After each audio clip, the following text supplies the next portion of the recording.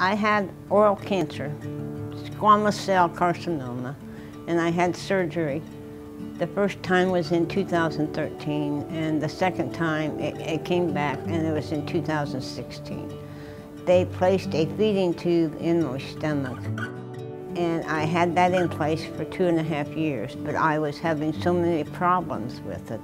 The area where it was in would not heal up. My medical doctor referred me to Dr. Ayub. Dr. Ayub performed a procedure, and I have had nothing but good luck since. My recovery was a breeze, and I've had other surgeries, but this one was just so much easier. I think my surgery was easier because the doctor used a robot, but it was the man in charge. My physician was fantastic. I'm so thankful that I was referred to Dr. Ayub.